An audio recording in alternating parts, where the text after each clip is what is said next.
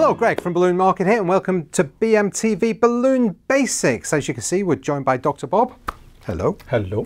And today, Dr. Bob is going to show us how to put 5-inch balloons inside a 24-inch Qualatex bubble. Dr. Bob, over to you. Okay, here we are. We have a Qualatex 24-inch Gumball Bubble. We'll take it out. There we go. And open him up.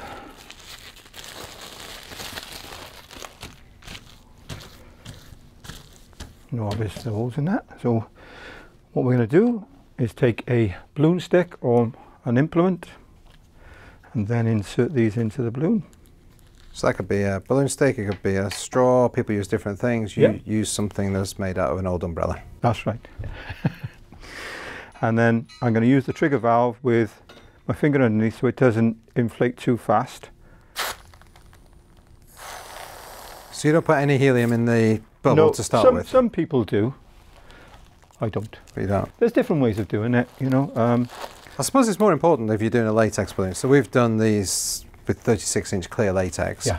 And of course that just keeps contracting and going down, so you need to keep because you're losing the air as you go in. You can't get a tighter seal on it. So you need to keep inflating it in order to keep fitting the balloons in there. That's right. And you can expel all the air afterwards then, can't you? But these, no, you don't need to. You can inflate it with helium, and this will inflate with all the balloons inside without having to put helium in there. Okay. Okay.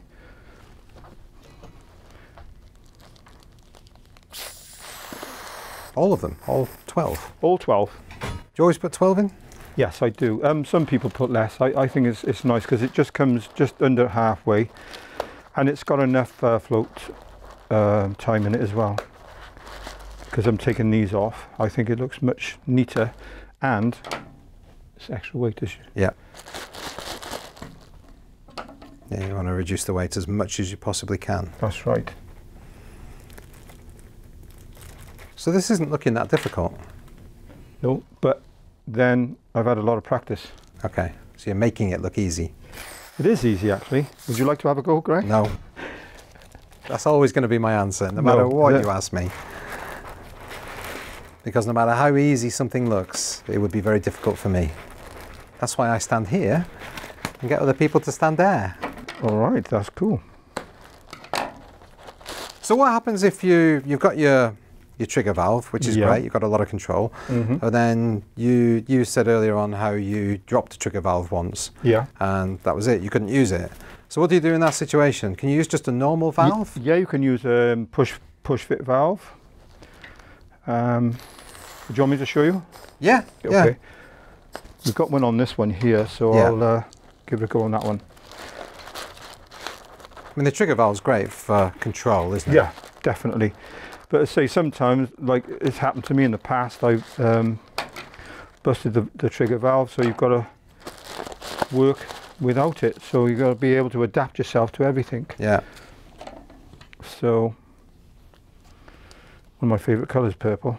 Is it? Yeah. So we'll give that one now and put on here. With this, let's move that out the way. So there we have. Now these can be quite fierce, so it's all about holding and keeping control of the valve as you're inflating. And I keep my thumb and finger on the end there as well as I inflate. So it's about pushing it, getting the pressure right, trying not to push too hard. There we go. Because they inflate so quickly. Now the reason why I didn't, because I still got my thumb and finger on there. Yeah. That's a bit scarier, I feel. It is, yeah, but it can be done.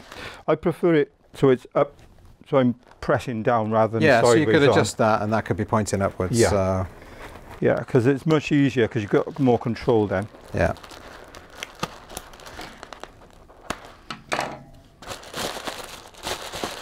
All right, so it looks like you're going to do that another 1, 2, 3, 4, 5, 6, 7 times. I think we've done enough, don't you? I think we need to do the clicky finger thing. Let's do the clicker. Ready? 1, 2, 3. Hey, and we're back. Okay, so those have magically gone in there, but you've still got one left. So what are we going to do with that one? So we're going to stick that one in now.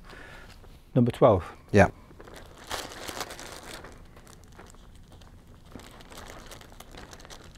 There we go. Now what I'm going to do is bypass that last one. Yeah. Make sure I can get hold of him on the end there. He's stuck back inside, there we are, and inflate the balloon.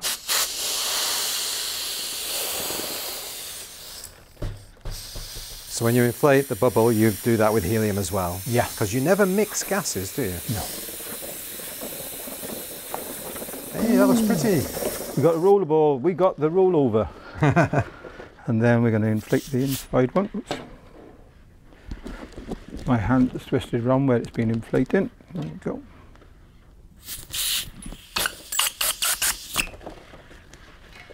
Make sure we haven't lost any. We've lost a little tiny bit. So you're going to tie that with a 260Q now? No, I'm going to use the balloon that's inside. Oh, right, okay. There we are, roll it round and tie it. There you are. And I'll show off and I'll tie it another time. Can you do 3 times? 3 times we go. I bet you can't do 4. Oh, I don't know, might be stretching it a bit. Yeah. Stretching it, yeah. Funny, funny. Let's try. You don't have to accept the challenge. Oh. Oh, he is accepting the challenge. You can witness it. There yes! You go. Done. Well done. So that's going to keep it sealed as well as doing the 260Q method? Yeah. Put the ribbon around there, that would be enough. Yeah? Yeah. Okay, so there's still plenty of lift in that. That's even with all those, wow, lots of lift. You are. Awesome. So there you go. And these are called, what would you call them? People got different names from, but they're termed off the old-fashioned gumball machine. Gumball, that's it. So there you go. That is how to create a gumball bubble. See you next time. Bye. Bye.